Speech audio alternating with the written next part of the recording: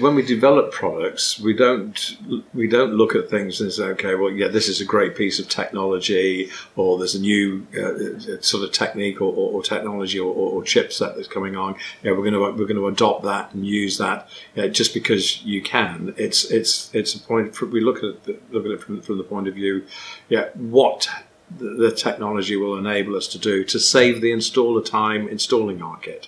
What do we need to do to make it easy for our installers to be trained? So how much more intuitive does our software need to be in order to save time? We're always looking at trying to save our installers time to install and commission our systems, and we're always looking at how easy it is for our systems to be used by an end user, and not to sort of blind them with everything that a system's capable of doing in the graphic user interface front end that they're having to deal with. We just can't approach things from the point of view, well, we're going to use this technology or develop this because we can. We're actually going to be using technology and presenting it in a way to make it easy for people to install, commission and use.